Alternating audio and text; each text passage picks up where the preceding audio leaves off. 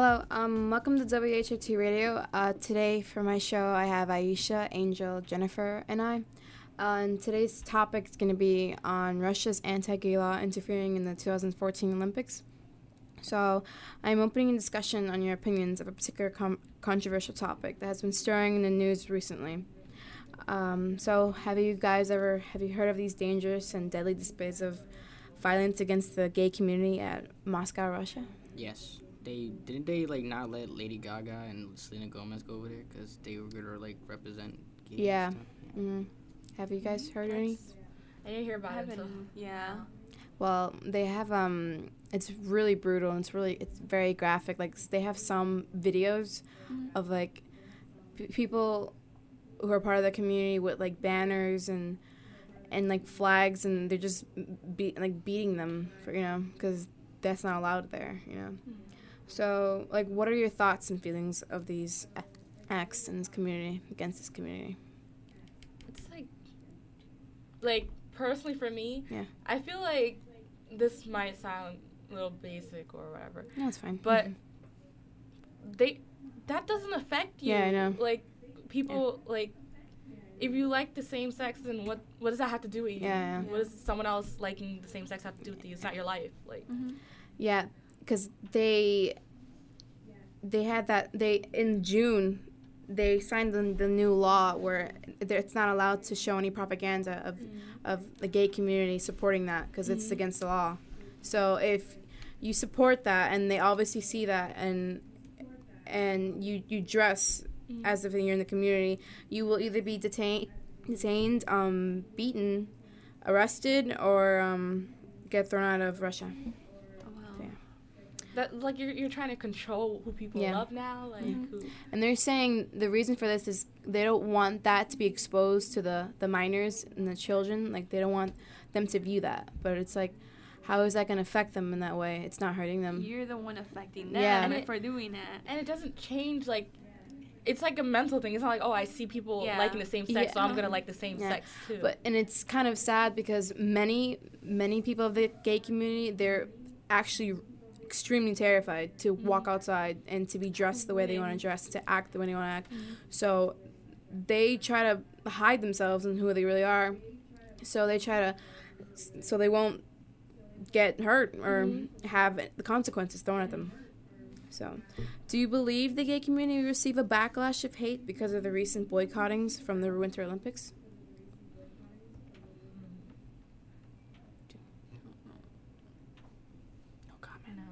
No? No.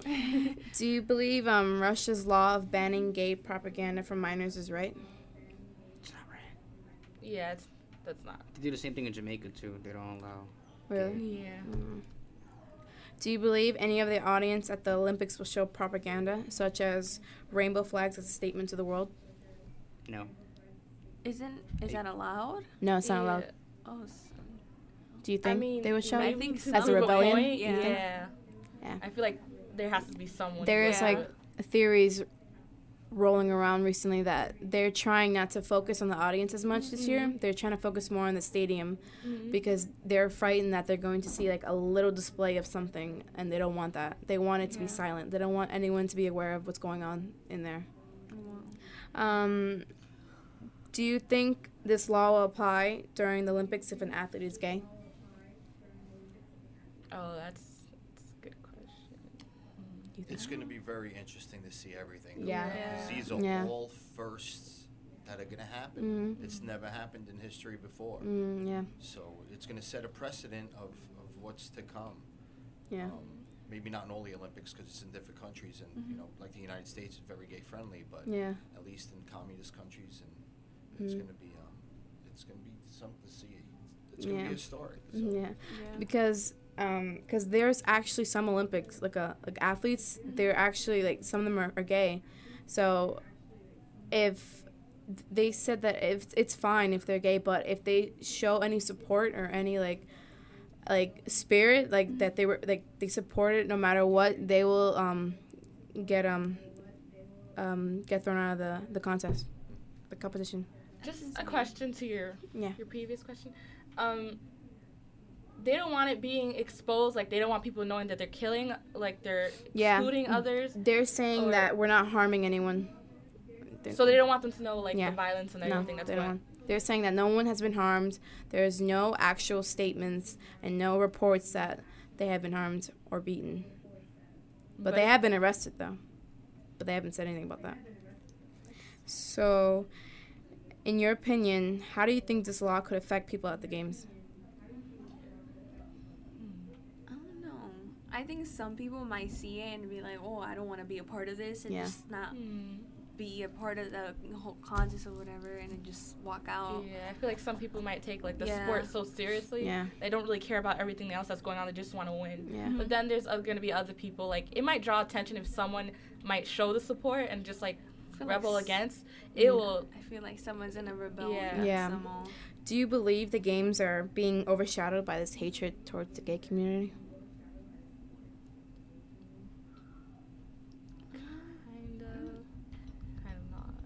No? Yeah. Okay. Do you believe stating homophobic opinions on TV in Russia are giving approval to beat up or harm gay people? Because there have been statements in the TVs in Russia that obviously stating that they don't support that.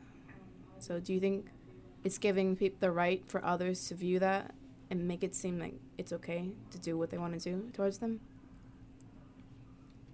Like, I don't know, but, like, that's kind of unheard of, like the government getting involved in, like, I don't know, there might be some other countries that we never know of that, I know, well, my friend has told me this because she did research on it.